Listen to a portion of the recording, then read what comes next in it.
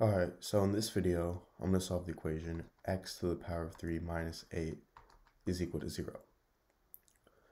So how most people solve this equation is they add 8 on both sides. So I get x to the power of 3 is equal to 8. And then they take the cube root on both sides. So the cube root of x to the power of 3 is x, and the cube root of 8 is 2. So then they get x equals 2, which is a solution to this equation.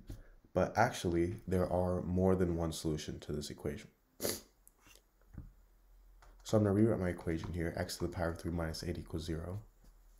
And now I'm going to rewrite 8 as 2 to the power of 3. So I get x to the power of 3 minus 2 to the power of 3 is equal to 0.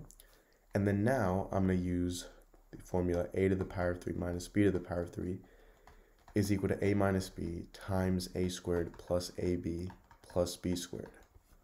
So in this case, this turned into x minus 2 times x squared plus 2x plus 4 is equal to 0.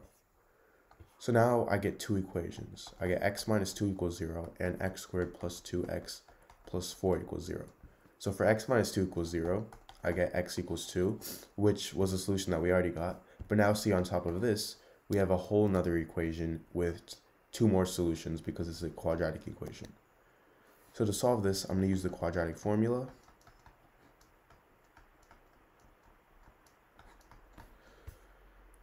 So I get negative 2 plus or minus the square root of 2 squared, which is 4, minus 4 times a, which is 1, times c, which is 4, all over 2a, so 2 times 1.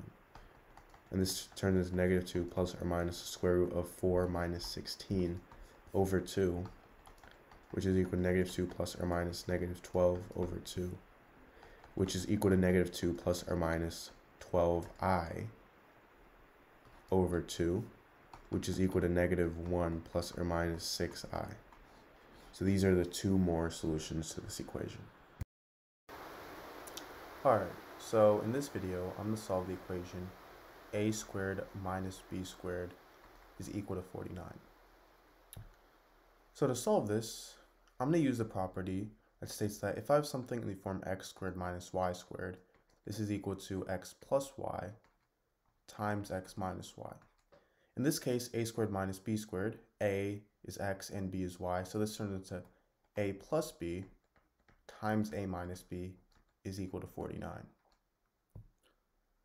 Now from here, I can rewrite 49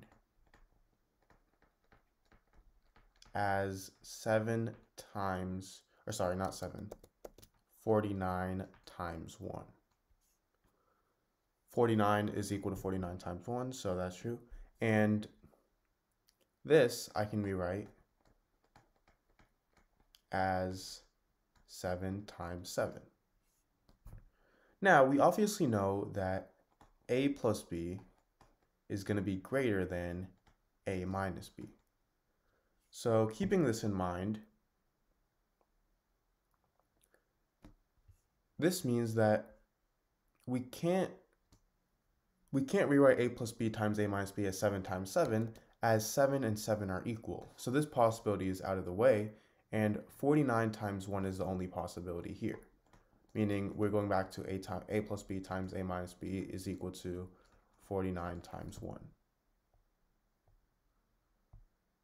So because a plus b is greater than a minus b, we can say that a plus b is equal to 49 and a minus b is equal to 1 because a minus b, 1 is less than 49 and a minus b is less than a plus b. And this is also in the form a number times a number. So, and notice how this is equal to a number times another number. So we can say that a plus b is equal to 49 and a minus b is equal to 1. So what we have here is a system of equations, and I'm going to add these system of equations. A plus a is 2a, b and negative b cancel out, and 49 plus 1 is 50. So I get that 2a is equal to 50, and if I divide both sides by 2, these two cancel out, and I get a is equal to 25. Now that we know that a is equal to 25, remember how we said that a plus b is equal to 49. So this means that 25 plus b is equal to 49, and b is equal to 49 minus 25, which is 24.